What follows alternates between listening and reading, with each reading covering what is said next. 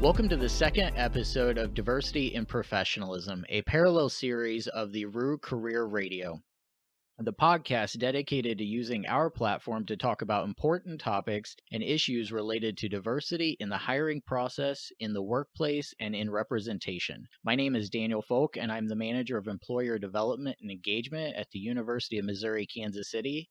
I identify as a white, non-disabled male, and my pronouns are he, him. And I'm Taylor Mickle. I use they, them pronouns, and I'm a white, queer, non-disabled counseling graduate student and also a graduate assistant in career counseling at UMKC Career Services.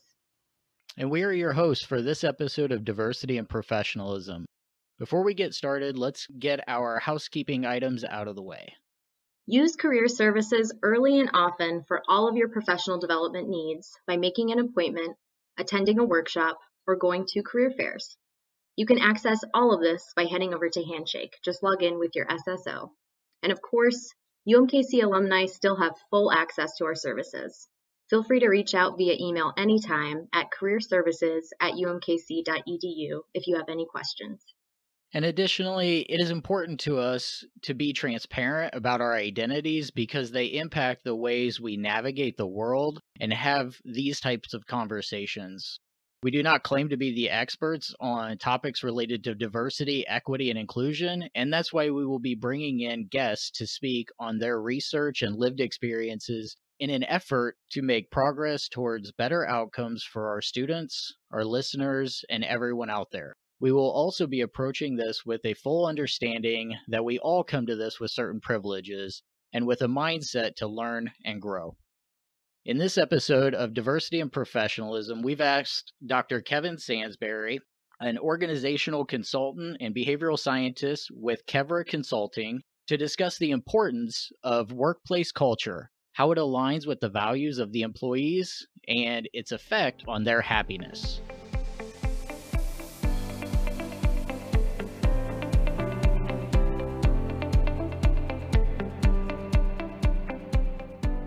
Dr. Sansberry, would you mind introducing yourself?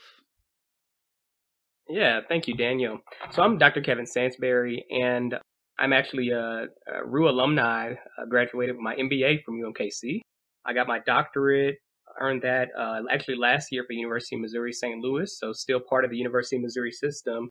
And my focus is primarily on toxic leadership, and specifically my dissertation focused on abusive supervision and how that interacted with employees' facade creation related to values. And so I'm really happy to be able to speak with you all today based on my experience, not only in research, but in the field as a consultant with various firms in many different industries. So happy to be here. Thanks so much, Dr. Sansberry. So our topic today is organizational culture. And I think we all know that this is an important topic for everybody to be thinking about, but we also know that it doesn't affect everybody the same way. So could you start off by telling us a little bit about your experience with the topic, maybe some more about your research and your professional work in terms of organizational culture and its relationship to diversity, equity, and inclusion? Absolutely. Yeah. So part of the work that I've done professionally have been, with consulting. And in consulting, I get brought in to do whether they're cultural resets or different projects related to, race equity, diversity, equity, and inclusion. And that work has really, transformed my research and the way I think because I have seen the differential impact of the culture on people. And it's really sparked an interest in me of, how do we disaggregate that data to look at what those differences are. And so they're not, just based off of race or ethnicity or anything like that, but you see differences in, how women show up in certain workplaces. You see differences based on age and things like that. And it's been really interesting because if you look at the way the research talks about it en masse, you typically see, best practices. And I'm one that I cringe when I hear that term sometimes because a lot of the best practices that you see in the research tend to marginalize a group of people. And a lot of people don't even ask that question of who is it marginalizing. And so it's really important for researchers to be able to dig into those differentiated experiences, not to create some kind of caste system or anything like that, but to create solutions that really impact what you're trying to impact. Sure. Yeah, that's really interesting. Thank you so much for sharing. So I think before we get started, I think it would be helpful to kind of talk through what we mean when we say like toxic environments or even toxic leadership or supervision, like you were talking about. So could you give us a couple examples of kind of what that looks like? Yeah, and toxicity in itself is interesting. Coincidentally, my podcast, the Toxic Leadership Podcast, just launched recently, and I speak with leaders about this very topic. And it's very interesting because one thing you'll find, even in the research, but you find in real life, is that some experiences, two people can experience the same situation, but due to individual differences, they may interpret the environment differently. And so, let's say you had a person in the workplace who had trauma in their past, and people that raise their voice and yell, and that abusive kind of leadership that exists in many places, that might trigger some folk, whereas somebody else could blow it off and just be like, you know what, I have the privilege not to, that doesn't affect me as much. You know what I mean? And I have that privilege, but then others, struggle with that. And so that's my point about, how we have to be able to differentiate that, is because we all, whether we like to or not, walk around with our past. And a lot of people walk around with trauma with that past. And so with that being said, my work in toxic, leadership and toxic work environments is really about well-being. It's really about minimizing harm. So some examples of where you'll see behaviors lifted up that are quote unquote toxic would be, your typical abusive supervision piece that you'd see, but then you'd also see behaviors such as puppeting. Puppeting is a behavior that I've seen a lot of times where a leader would play behind the scenes, pulling strings and operating coups, and like kind of, doing things behind the scenes to control others. That's puppeting. I've seen freezing behavior. I'm upset with you, so I'm going to leave you off this email on purpose. I'm going to freeze you out of communication, and I'm going to freeze you out of job opportunities or extra growth opportunities. I've seen extreme forms of micromanagement become toxic for those who, need autonomy or need trust in the workplace, which is, it's like, is that too much to ask? I guess so sometimes. But I've seen extreme forms of micromanaging and things like that. And so, when we talk about toxic work behavior, one of the things I just want to make sure is it can manifest in a lot of different ways. And it's not just somebody slamming their fist on the table, somebody yelling, somebody, doing that kind of thing. It's not just that. You see a lot more psychological, issue in the workplace and abuse in the workplace. And then secondarily, you don't see a lot of, on the news, you'll see something like, oh, the toxic work environment on, this show, or the toxic work environment on this movie set and stuff like that. What's unfortunate is there are way more unreported toxic instances than reported. And so not every toxic work environment is going to be a sexual harassment claim or a discrimination claim. There are a lot, the bell curve is really large on a lot more things that are happening every day. And yet we really don't have any recourse for it in a lot of ways. I talk to a lot of people, oh, it's not illegal to be a jerk. And it's like, yeah, I know that's not breaking the law, but it should break something, you know what I mean? But a lot of times it doesn't. And these people remain employed for a long time, wreak havoc. Just to that point, that can come from a boss perspective. That can come from my person in the cubicle next to me. Absolutely. And it's really hard as an employee to kind of avoid any type of those situations just because you have to be here every day. It's not always going to be COVID times where we're working from home. We might be in that cubicle again, in the not too distant future. So as career coaches, we frequently talk with students about workplace values, but I don't think it always really ever fully hits home until a student experiences it, until they're in a situation where they have to start thinking about this or, really ultimately feeling it. So what should students or job seekers in general be thinking about related to their values and what they need from a job before even starting the job search process? Yeah, I mean, I'm a big believer of the gig economy. I'm a big believer of the power of the people. And so what that means is I'm a big believer of, before you apply for jobs, you kind of got to know what you want, and you should stick to that, and you need to be choosy.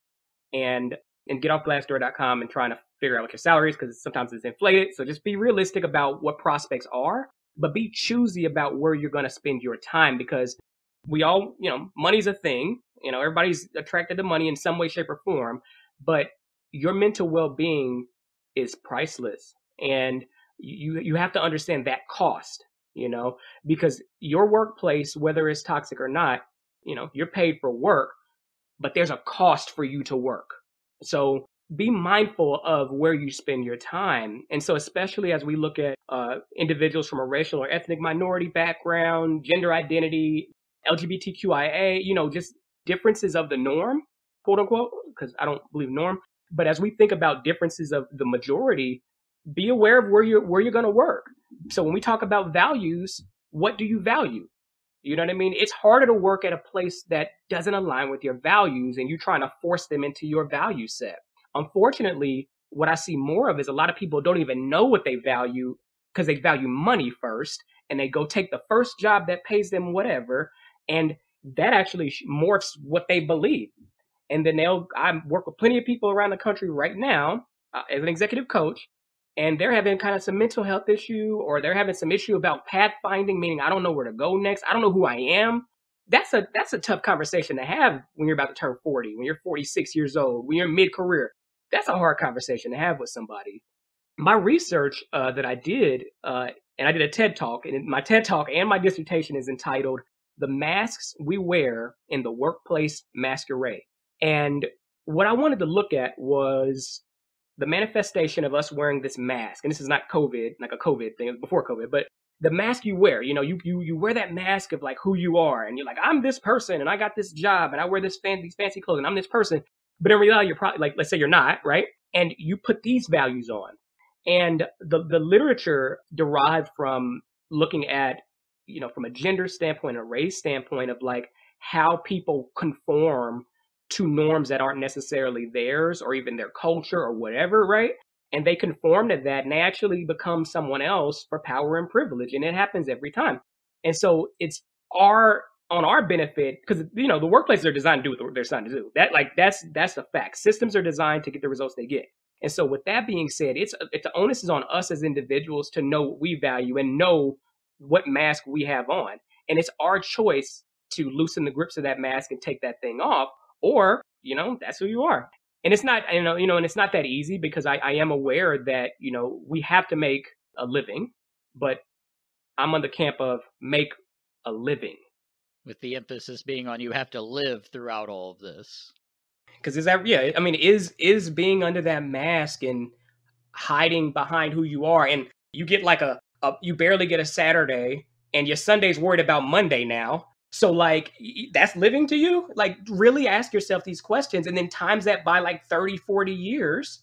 And then times that by any kind of, racialized or gender-based trauma that you may be experiencing. Is that living to you? Because there is another way. And as you were talking about that and thinking about those masks, we all wear masks at work to some extent, right? At least to some extent. So me in this role, I portray being very organized, and that's because that's what my role requires. But at home, I am very not that type of person. I am not organized. I'm not making 5 steps ahead. But that looks very different for someone from a marginalized group, right? They have to wear very different masks at the workplace. Well, and let me clarify that.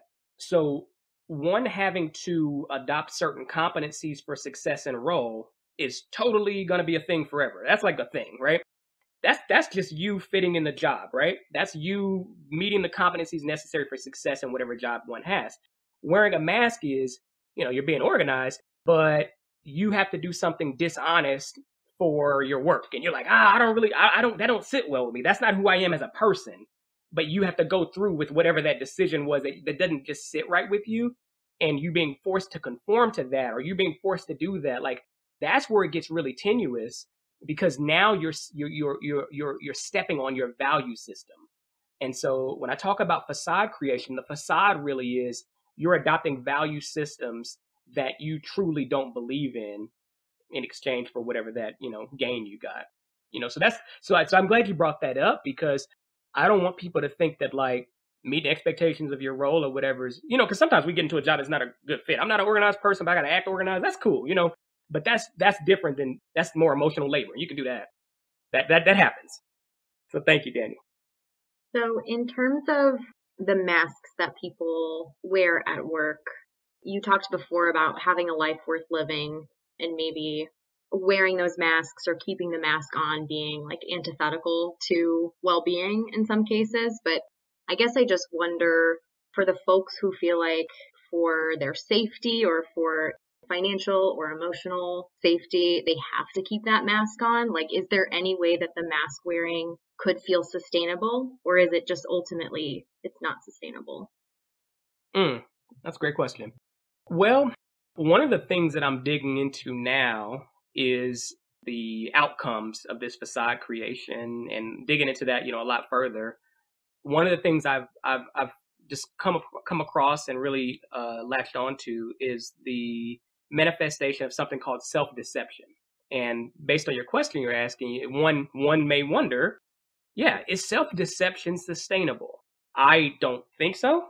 I believe we all have we all know someone or have heard of some story where someone cracked under pressure and they just couldn't hold it all up, or whatever that is, too many plates spinning or whatever the terminology is. And so, no, I don't think it is sustainable, because what you're going to see is that energy or that cognitive dissonance, and what we call it, has to get out somewhere. And what you tend to see is something called emotional projection. So instead of them being upset at work and really sharing their true feelings about something, whatever it is, they instead do that with their spouse. And you see an increase in something called work-family conflict. Or they are, yelling at the dog. And nobody wants to yell at the dog. What are you yelling at the dog for?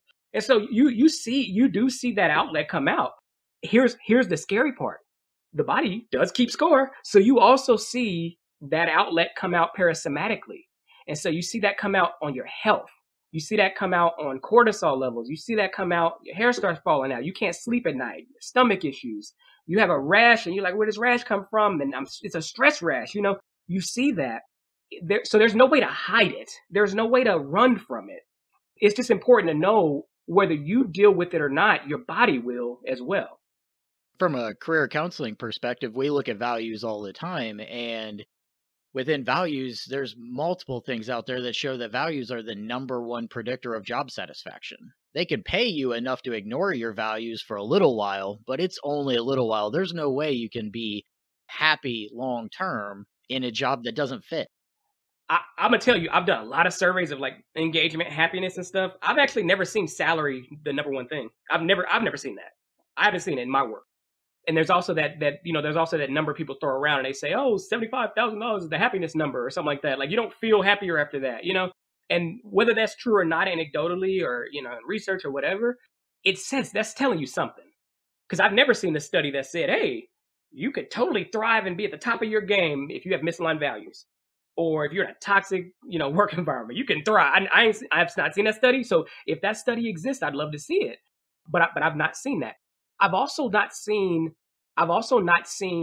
hey, this is sensitive, this is a little soft, just deal with it and just do what you love on the weekend.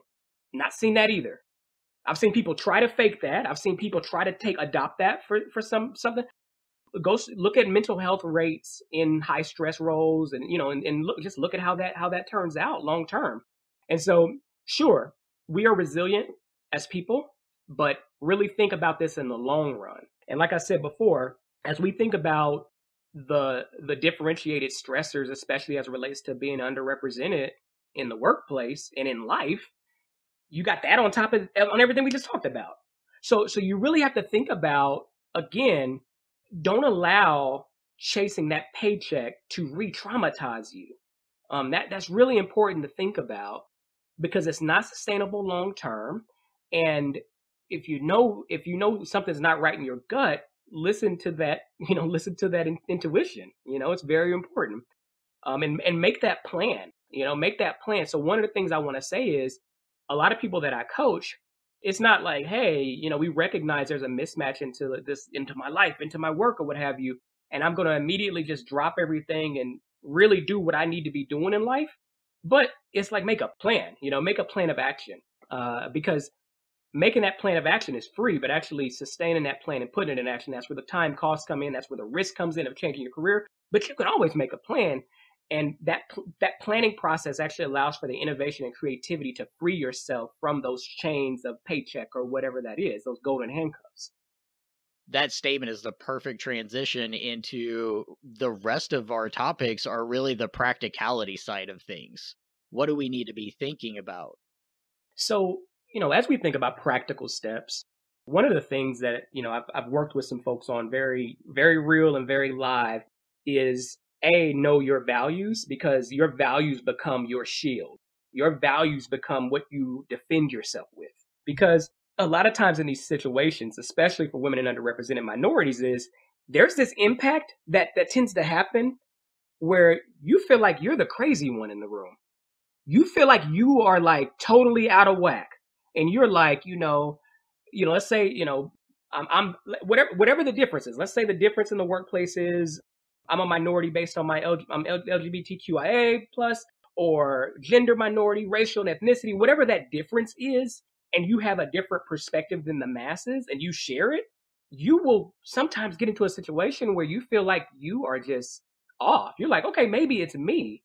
And that gaslighting effect is very real. And so that's why I say, identify your values, because those become your shield, and those become things you attach yourself to, and your principles as to why you think and do the things you do. And be honest about, look, I value transparency. I value this. I value not getting yelled at, whatever that may be. I mean, it's like there's some pretty low bars I'm setting here, but whatever that may be, you set that, and that's what it is. And I believe in giving grace, so give grace to others as things happen, because nobody knows what your values are either until you start saying it, right? So give others grace to make mistakes, but don't make your life a slew of mistakes being made upon you, because you have to make a choice, right? So then name of the game there is, what does your social network look like? What are your, where are your influencers that that organizations you might want to work for, or people you want to work with? Because guess what? Your next interview, you'll become so much more confident, because it's courting now. It's not just I'm begging for a job. It's you are interviewing them too. And now you know what you are not going to stand for, because you have a principled shield that you can stand behind. And so you have to know all of that. And then related to like realistically doing the transition piece, I always, tell people to ensure that you have a certain level of savings and survivability related, because that's just a practicality for anything. But if it comes a time where your health takes a decline and you need to get out of that environment, you need to be able to do so, whatever in whatever time interval you can. But because a time interval is better than no time interval. So if one had 3 months saved up to do that escape, or if they literally had a health crisis due to stress or whatever, and now they don't have anything to do, like, it's better to have something. And so having some kind of financial buffer is helpful. But again, utilizing your network that you have, you might know a recruiter, you might know somebody that works somewhere else that can help you find job prospects a lot faster. And then going down the list of practicality, if you can't find the organization that works for you, start one yourself. I'm a big believer of, entrepreneurship, and I'm a big believer of providing, for your own. And so even if you have a job, like I'm all about the gig economy, because that's a form of freedom, especially for a lot of women and underrepresented minorities and things like that. That's a form of freedom for a lot of people. And so I really feel like whether you make $10, $10,000, $100,000 on the side, or whatever that may be, do it, because you never know, that might one day be your vehicle. Yeah. I love what you said about using those values as kind of like your shield and the thing that you always come back to. I think that's really helpful. So for folks who maybe aren't ready to take that step into entrepreneurship and are still kind of, pursuing opportunities with existing organizations, do you have any thoughts on how to kind of get a feel for the company culture and what the experience is going to be like to hopefully avoid some of those experiences of toxic work environments? Yeah. And so one step I wanted to make sure I mentioned was, let's say you didn't even want to leave the current situation. One thing I always tell people, and no matter what, is speak your piece and address the situation, whatever, wherever that source is, whatever that source may be, coworkers, supervisor, direct report, address the source. Because one thing I tell people is if you address the source, at least, I mean, whatever the consequences may be, at least now you know where they sit and where they stand. I mean, at least now you know how they're gonna show up. So like you now have a complete picture, because a lot of times, like I told you before, the toxicity sometimes may be heightened based on your personal trauma too. And so a good way to check if you gaslighting or not, address it, express it, and see what happens. Because at least now you know. And so if things get worse for you, hey, look at that. Look at that, If you're met with compassion and behavior tends to change, look at that. And I've seen both. So back to the question of, how do you gauge what the culture is like in another company? One of the things that's helpful, we do have, we have everything at our fingertips now. So obviously there are resources like to go look at sites, employees' rating of a website and stuff like that. But you have to be mindful that survivor bias, and with that being said, you have to ask yourself the scientific questions like, okay, maybe only the people who would rate a certain way decided to rate, or maybe the data is manipulated some way because of people want to look good, optics, and things like that. Because you hear stories of all that kind of stuff. So one of my most true to life recommendations is, if you know someone at an organization, just talk to somebody you know. You can, if you're like, I don't know anybody, go through like your career services, go through like your handshakes, your alumni networks. Try to, at universities, you can find people that work basically anywhere, right? And so try to find connections that way, because, hey, the commonality, we're both ruse. And, we both can, like, can I talk with you? Things like that. If you don't have that resource at hand, you could also look on LinkedIn and reach out to folks. If they work at a company you want to work for, or better yet, you can also talk to people who used to work at that company. Hey, how was your experience? I'm just really curious. I just graduated. I'm really curious. And I always recommend to folks, hey, I like your career progression, and you seem to love this company. Tell me what you think about it. What should I know before I get myself into it? And again, your biggest antenna is your gut. And so when you get into these situations, trust it. It keeps you safe.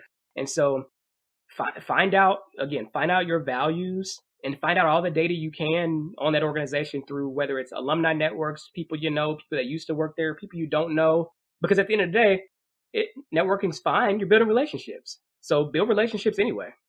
For sure. And I know I missed the bus on this topic, but whenever you were talking about values and it being your shield, you also mentioned that you were setting the bar low with some of those values that you were throwing out with, just taking care of myself. But it's surprising how low we need to start that bar in just building a vocabulary around values. Whenever I ask students to name some of your values, some of your career values, I get one or two. And being able to build that vocabulary, you said set the bar low, but I think we need to, and just to start raising that bar and to get that to the forefront of the mind as we are job searching, as we're starting this process, because career, that's one of the biggest decisions of our lives. So yeah.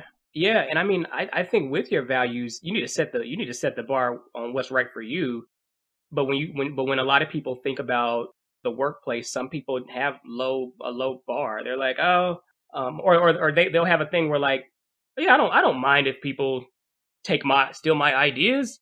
I don't mind that. And I'm like, oh, okay, wow. So don't set the bar where you're getting taken advantage of.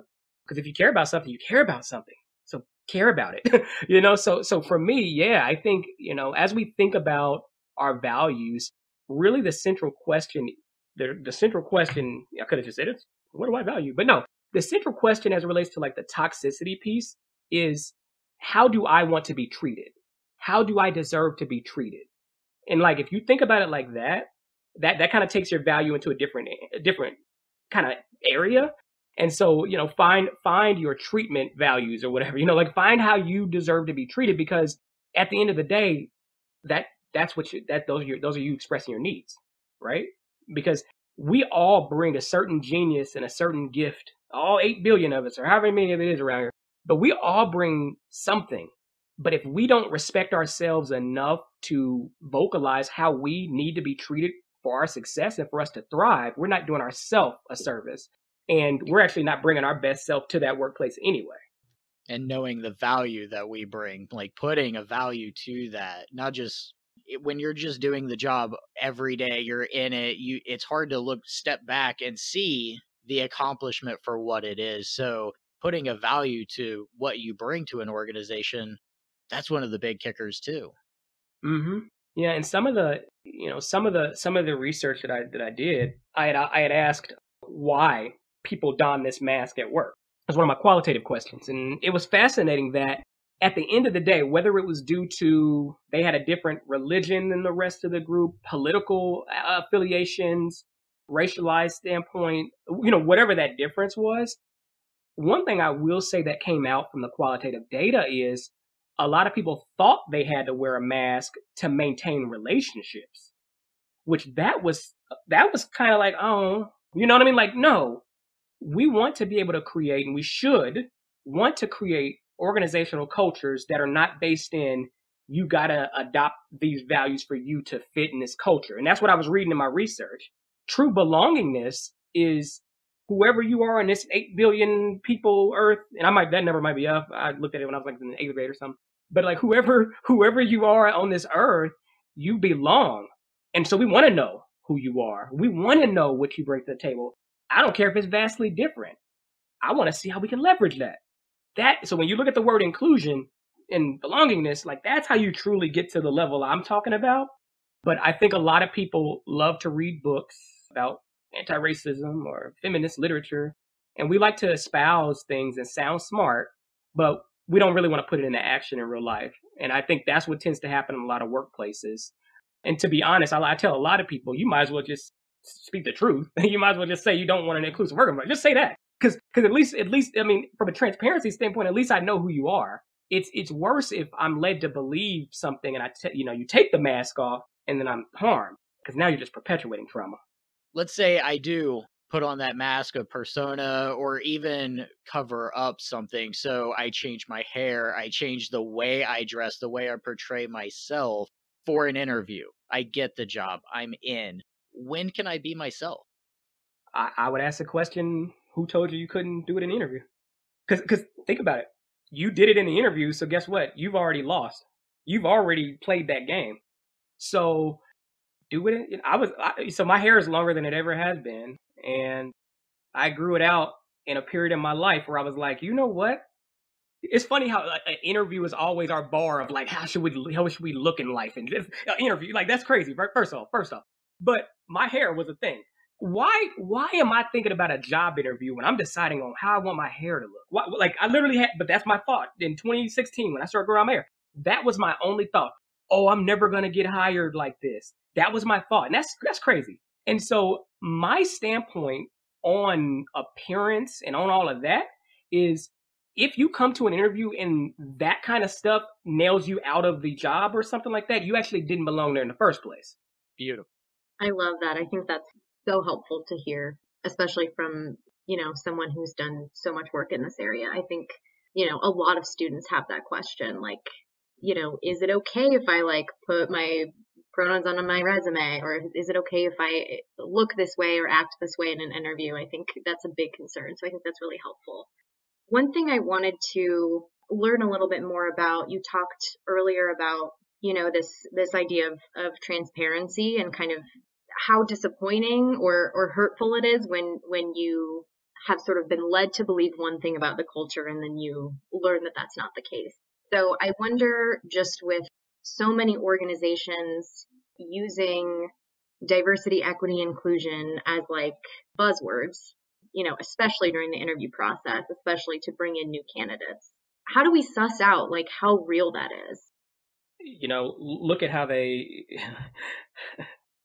they talk about it.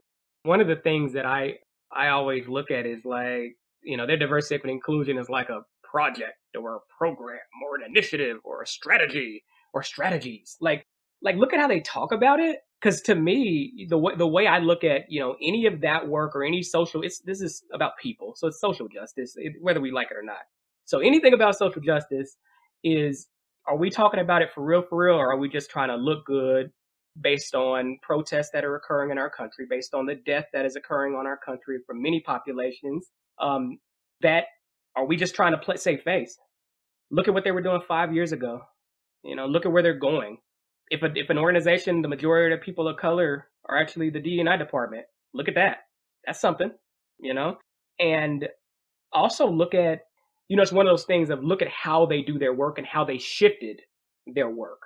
So here's an example I'll give you. So let's say I'm a company and I'm like, oh, yeah, we believe in Black Lives Matter now. So we're going to donate like 1% of our product or whatever, or money to start this program, and yay. But yet our actual product harms communities of color. But we're going to keep this product going, and we need to, shove this down their throat or whatever, the food or whatever. You have to look at what they're doing. So it's kind of like, hey, we pollute all over the world, but hey, we built this park over here, but we're going to dump all this stuff in the lake at the park. So you can tell if something's corporate social responsibility or if something's truly embedded in the organization's framework and DNA. You'll be able to tell because some things won't sit right. And I'm a big believer of giving grace, like I said before. And so let's say you're in that company, you're like, you know what, we're not going far enough, fast enough, or whatever. That's going to be a feeling. Temper expectations, because companies take a while to change who they are. Companies take a while to shift. And so I'm a big believer in companies being on a journey. I think people use that vernacular. We're on a journey. Da, da, da, da. I'm a big believer in that. But at the end of the day, you can have a map in your hand telling you we're on a journey, or I can have a map and at least I know we're walking. So don't try to tell me we're on a journey and you're actually walking in the opposite direction or standing still. Take one step. Show me that one step. Show me that second step. Show me what you're really doing. And at least let me know this is messed up. Like, you know what I mean? Like, if you could tell me, I know, it could be like, I know we're polluting that lake, like that example. I know we're polluting the lake. Here's what we're doing to not pollute the lake anymore. And I know we're losing a little bit of profit, and I know business, I know, shareholders and stuff.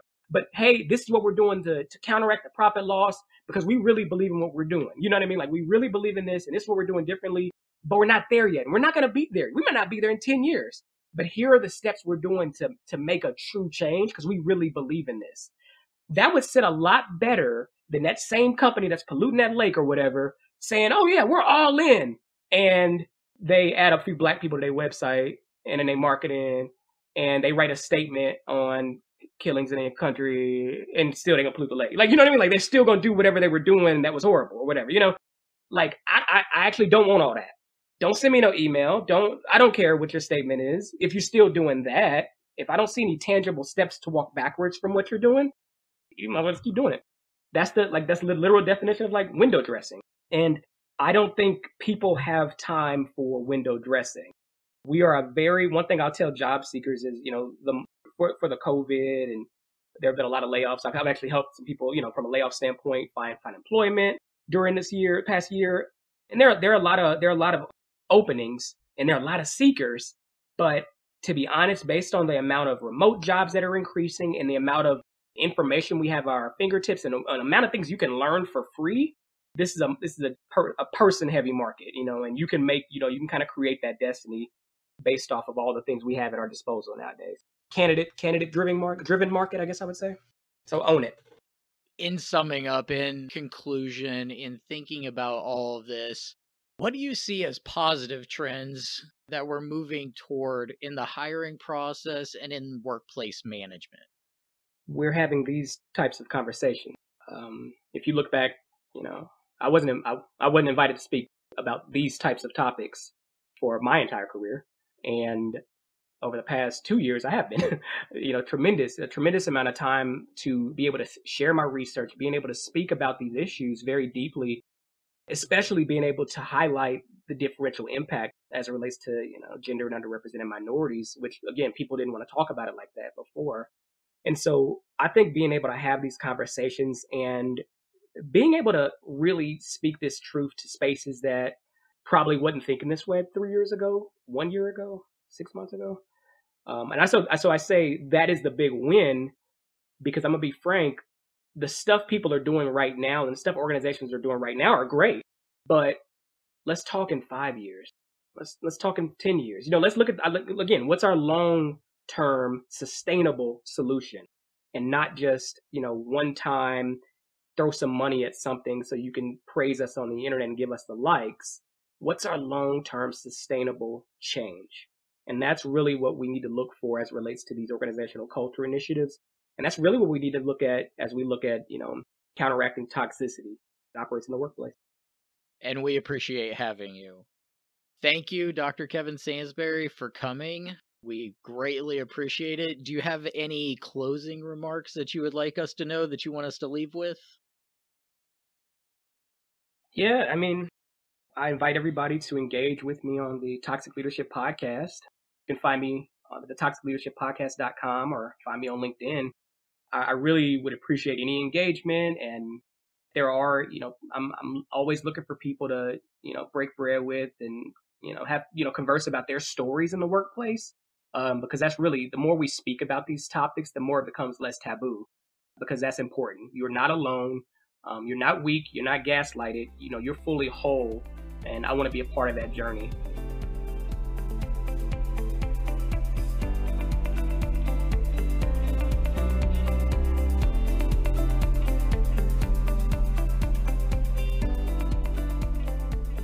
I just want to say thank you so much, Dr. Sansberry. I feel like I've learned a lot, and this is, I think, for me and hopefully for the people listening too, been helpful in putting my own experiences into perspective. So I really appreciate you.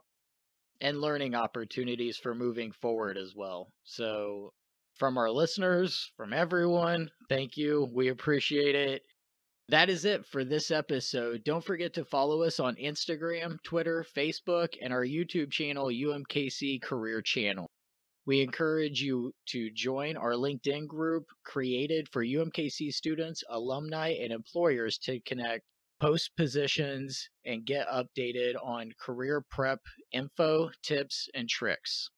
This has been Diversity and Professionalism, a parallel series to Root Career Radio, brought to you by UMKC Career Services and Block Career Center. See you next time.